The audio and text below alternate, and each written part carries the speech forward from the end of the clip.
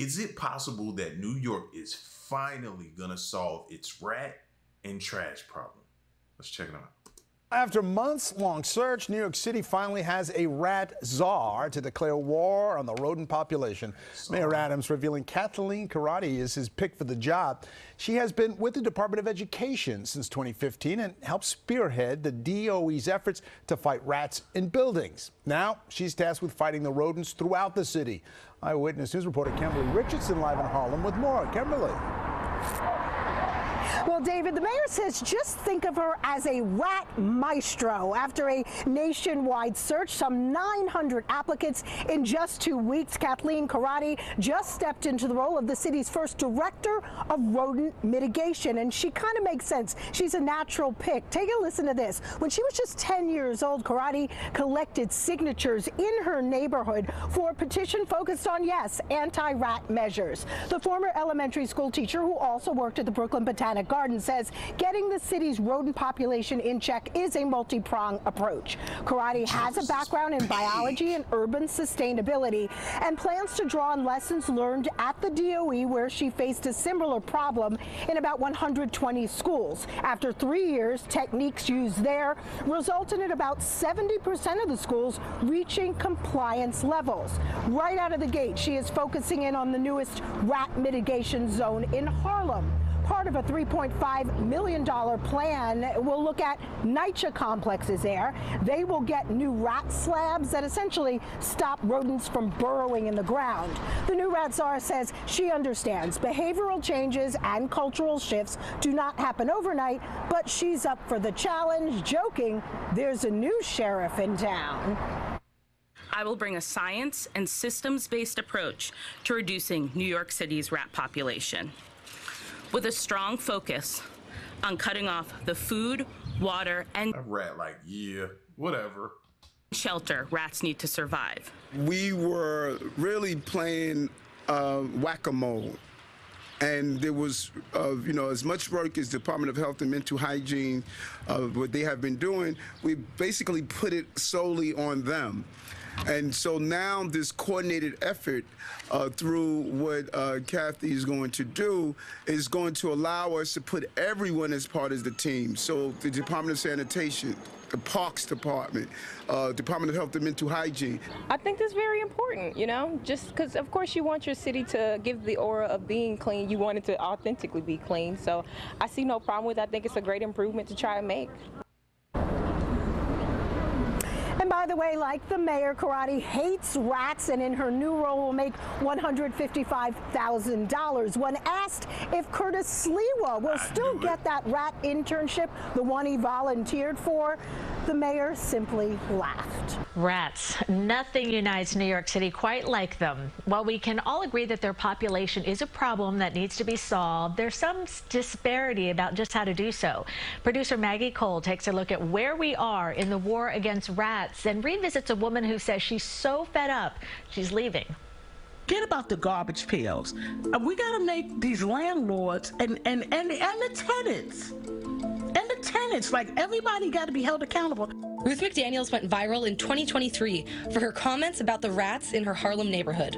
We've had rats the size of Crocs, just running up and down the street, like a Croc shoe, an average size 8, running up and down the street. But despite her viral fame, she has yet to see any improvement in the rat problem on her street. I'm not really doing data, but I do see increased rat holes in areas that there were none. So in my mind, they've expanded their territory. I'm Councilmember Sean Abreu, and I represent District 7 in Northern Manhattan. Abreu is a member of what many refer to as the Rat Pack, a group of council members who work to pass bills to contain the fast-growing rat problem. All of West Harlem, about 80% of my district, Manhattan District 9, is part of the rat mitigation zone. The zones he's referring to are locations that the sanitation department have deemed the most rat-infested in the whole city. This is based on data provided by 311 calls complaining about the rat problem. Citywide, I've always heard about the rat problem in New York, but I never really dove in to see how bad it actually was. You know what I mean? You always hear it in passing when people speak about New York, or people want to down New York and talk down about them. They'll talk about the rat situation, but never really paid attention and fully grasped what type of problem they actually have. And this sounds pretty deep. And we have seen a 60% reduction in the rat mitigation zone, but by partnering with Commissioner Tisch, we have seen a 68% reduction in rat sightings where the containerization project is taking place in West Harlem. My name is Chio Say. I'm a New York City Council member representing the 36th District, which consists of the neighborhoods of Bedford-Stuyvesant and Northern Crown Heights. You know, everyone will say nothing has changed, right? And I think that as long as you've seen a rat, you know, within a 2-week span, 1 week span, maybe even a month span of your life, you're going to still always believe that there's a rat problem, you know, within your community. I have cats. They are all night shoving themselves to try and look under the window because they're fighting in the garbage out there. I can hear them fighting in the garbage out there, and there's a lot of them. In my opinion, the trash is the single biggest source of the rats. Get that food waste out of the black bags, put it in containers. That is the best thing we can do in New York City to fight rats, and that's what Mayor Adams has us focused on at the Department of Sanitation. You know, I think he's actually done a lot when it's come to rodent mitigation and sanitation improvements. I don't think it's been happening fast enough. You know, where this admin did slip up is cutting that funding from some of these nonprofit organizations that were providing additional sanitation services. Sanitation is something that we see. If you walk home from work and you see that the trash is picked up, you notice a difference. Voters notice a difference, and it's really a quality of life issue. No one wants to live in a neighborhood where you have smelly trash out on the streets. So how are residents coping? And I'm going to Atlanta because I want a better quality of life. It's just disgusting here. And what does the city have to say to residents still dealing with rampant rat problems? Help is certainly on the way. I just hope that they hear this, right? I think that we've been doing a lot within our office with Rat Academy trainings, distributing rodent-resistant garbage bins to neighbors, speaking about these solutions and hoping to convince people in terms of, you know, what the city is working on. And yes, it is taking long, but progress is being made. According to 311 data analyzed by CBS New York, citywide, rat sightings are down 13% from the year 2022 to 2023. But many residents still say they aren't seeing any difference. They're everywhere. I just see them all the time so much that I'm like, oh yeah, wildlife. And I mean, they're aggressive. Yeah, they're becoming like ridiculously mutant and strong. No, I see them, I still see them. Right, as long as we are continuing to throw out trash within those black garbage bags, we will still continue to see rats within the city. I could sit out here with a high pressure BB gun, take those suckers out all day long. I just choose not to. She has had it. She has had it. That person there, she is done. Like, you could hear and feel, and her colorful frustration is radiant. Fight anymore. I just feel like the priorities are in the wrong place, but we knew that already. Today, New York City unveiled what it calls a new super weapon in its so-called war on trash. It's a new automated garbage truck that loads from the side, and the city says it's rolling them out 4 years ahead of schedule. News 4's Mark Santia shows us how they work. The days of trash piled up on New York City sidewalks are numbered. Mayor Eric Adams rolling up in the future of garbage collection. This container, this truck, designed to literally clean up city streets. Our goal is to take trash bags off our street, every single bag. Modeled after European sanitation systems like here in Villa Latina, Italy, rodent-proof containers and automated trucks soon to be in New York City.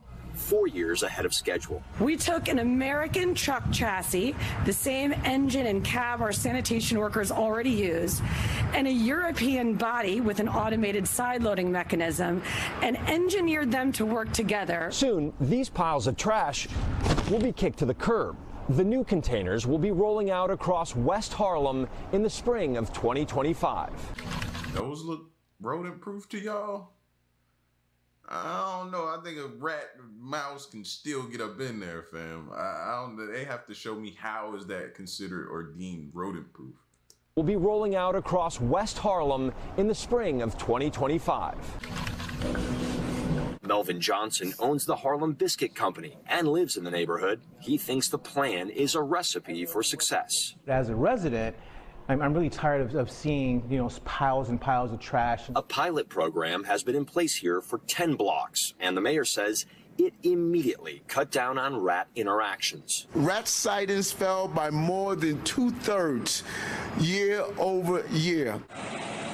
The city says these automated two-person trucks, which will eventually be rolling across the 5 boroughs, will also save wear and tear on workers who have spent decades lifting heavy trash bags. Fully half of the department's line of duty injuries are sprains and strains. These containers will eventually hold trash from some of the city's densest buildings and help manage the 44 million pounds of trash produced every day. Containerizing is a proven solution. Mark Santia, News 4 New York. A pilot programmed in the city aimed at reducing trash and rats is being expanded. Mayor Adams made the announcement in his State of the City address today. CBS 2's Natalie Duddridge spoke with some, though, who say the program comes at a cost to drivers. I was thinking that, will people be laid off? Tossing garbage bags into these new shared trash bins instead of piling them up on the sidewalk. The sanitation department is testing a container system to clean up the city. And that's a great thing, because years past, there was a lot of litter. Roger Maloney lives in a 10-block zone that's part of the pilot program from 143rd to 153rd Streets between Broadway and Amsterdam, where increased garbage pickup 6 days a week is also being tested to help reduce rodents, a pesky issue we've reported on for years. We've had rats the size of Crocs, just running up and down the street like a Croc shoe, an average size 8. Fast forward a few months since the city cracked down. I think I have noticed that. Less rats, definitely. I don't know if there's just less rats because it got cold outside. I'm interested to see what it's like in the spring. The sanitation department says the results are clear. We have seen rat sightings on those 10 blocks go down 68%. The city says the data comes from 311 calls, which also reports rat sightings are down 16% in other mitigation zones. Our city closed down the all-you-can-eat rat buffet. Due to the pilot's success, the mayor announced in his State of the City address he's expanding the program to West Harlem and beyond. But drivers say the large trash containers come at a cost. It is taking up parking and it is taking up space. That one's taking a lot of parking space. The city responded these shared bins only take up 1% of parking. So you're gonna deal with parking or you want to deal with rats? Which one is it gonna be? Spaces, but here's an example of the issue. This double parked truck already causing some congestion. The pilot is part of a larger ongoing citywide program. Starting March 1st, all businesses must put trash in containers instead of on streets or face fines. In Hamilton Heights, Natalie Duddridge, CBS 2 News. And officials add that commercial trash accounts for about half of the 44 million pounds of garbage the city produces every day. Whatever it takes to get rid of those rats. Keeping rats under control has been an ongoing conversation between the health department and city residents. CBS 2's Alicia Reed reports on recommendations from what's known as the Rat Academy. Rats will gnaw through just about anything softer than steel, including cement and wood, according to the city health department. They also breed quickly and only need an ounce of food and water each day to survive. Yes, we saw 2 big rats scurry across the road here. If you see a lot of rats, their food source is nearby. With 8 million residents in New York City, DOH says the average household produces about 8 pounds of food waste each week, enough to feed 19 rats in that span of time. When we put our trash away, we put it in the bins. Allison Levy has the right idea. Closed garbage cans with secure lids will deter rodents. This week, the Department of Health held a so-called Rat Academy to educate people on how to reduce rats. This map shows some of the city's hotspots in pink. Vermin leave urine and droppings everywhere they go. In order to destroy the path that other rodents will follow, clean regularly and use bleach solution. Also, sealing holes and cracks in walls. I've seen people just drop things everywhere, but then I try to just pick it up. The city is currently removing abandoned dining structures, which are ideal habitats for rats.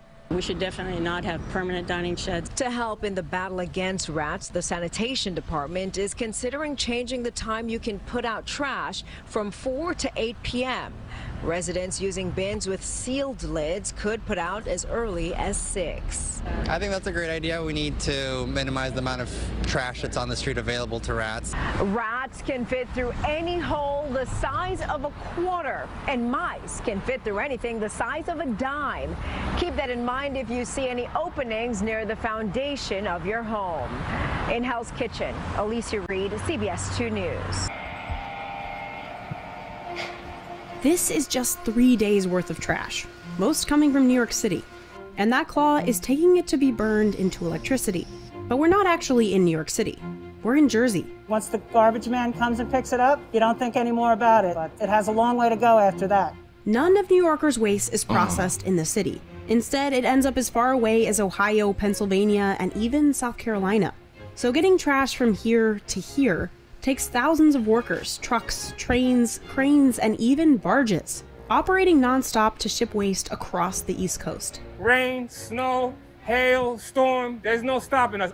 And it all costs the city hundreds of millions. Here's what actually happens to New York City's 3.2 million tons of trash a year. New York City's Department of Sanitation sends its fleet of 2,000 garbage trucks to start picking up at 5 a.m. You have to keep active. Some guys like to work out, some guys don't. Basically, it depends on you. What do you do? Me? I don't work out. This is my workout. This is my daily workout. That's Frank, a 23-year veteran sanitation worker. Well, you get immune to the smell. You don't smell garbage, you smell money. Checking to see how solid it is. You can tell when the truck is full. Frank heads to the dump station in the Upper East Side. By then, the sun's coming up. We are currently at 91st Street MTS. Doors will open as the truck comes in, and there's radiation detectors that will read the truck. Trucks pause at the weigh station to help the city keep track of how much trash New Yorkers produce. Then handles tilt the hopper. Then she'll push the blade, and the blade will push the material all the way out to clear the whole truck. It's roughly 450 to 600 tons a day. Tractors move the trash into the containers beneath the ground. It's sort of a dance. One FDL will clear the wall, and one FDL will load containers. Getting the material containerized as quickly as possible and sealed keeps that smell down. A stamper then packs in the garbage. Mattresses are used like a sponge to sop up anything left over. When we have garbage on the floor, it'll take anywhere from 10 to 15 minutes to load a container. Once the Department of Sanitation seals a container and slides it out to the dock, responsibility then goes to Covanta. The waste-to-energy company handles 2 marine transfer stations in the city. Containers are picked up by the crane and put on the barge. 48 containers go on the barge. Every one of these containers represents a truckload that we have taken off of the city streets and out of the tunnels, reducing carbon emissions and reducing congestion and wear and tear. I wonder if they've ever had one of those containers go into the water, and what's the fine on something like that? Putting trash or accidentally dropping trash into the water? I know that gotta come with a hefty fine. On the city's infrastructure. A tug attaches to the loaded trash barge. Tug Captain Jason Harris is now in charge. He gets the go-ahead for a 9:30 a.m. departure. What you see here is called Hell's Gate. This is the upper end of the East River. Tides play a major factor in the times that we can transfer barges. You can't go against the tide when it's max tide. It's too strong. We would actually come to a dead stop on this boat and barge. You wait until you can go with it. Quite often a barge gets filled up and we will have to wait 2, 3, maybe 4 hours before the tide is in the favor. He navigates this heavy load safely along one of the busiest waterways in the world, down the East River, through New York Harbor to Staten Island. 3 hours later, the tug and barge back up into the global transfer station. It is an inherently dangerous operation to move heavy equipment overhead. Then a train takes it to one of Covanta's waste-to-energy facilities. It can also get there via truck. All of Manhattan's residential trash goes to waste-energy facilities like this one, to be burned and turned into electricity. This facility processes up to 1 million tons of waste annually. Smart. Once the trucks scale in and come up to the tipping floor, they dump in front of one of these bays. Tractors push the trash into a massive storage pit, 93 feet deep and 270 feet long. Between 8,000 and 9,000 tons are in the garbage a very different way since I've been working here. We create a lot of garbage as a population. 2 claws work together in tandem. dumping trash into hoppers leading... That's what I was sitting here thinking. I was like, man, when you look at it from that perspective, you're like, man, we produce a lot of trash. ...to the incinerator. Romeo's an expert giant claw operator. 21 years of playing the train. There was no shortage of fuel for our boilers. Toy Story is the first thing everyone thinks of. Disney actually got inspiration for the Toy Story 3 incinerator sequence from a Covanta plant. The incinerators burn the trash at 2,000 degrees Fahrenheit. It takes 1 to 2 hours to burn an entire hopper load. We've now entered the control room area of the plant. This is the brain of the operation. Yes, it is. And here's your brain. He's got camera views of the combustion zone. How important are you for this place running correctly? How important am I? I am the guy. I am the guy. He's in the hot seat.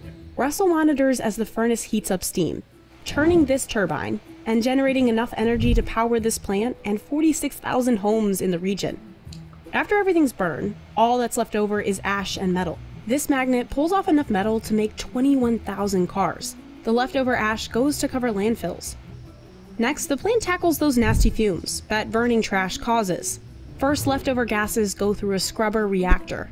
A lime slurry cleans any acid gases, and activated carbon absorbs pollutants. Then it goes through a baghouse, basically a bunch of filters. So what's left coming out of that smokestack? Constituents of the flue gas is what's in normal air, like nitrogen, carbon dioxide, moisture. The alternative to this would be going to a landfill. Waste to energy does produce CO2 emissions.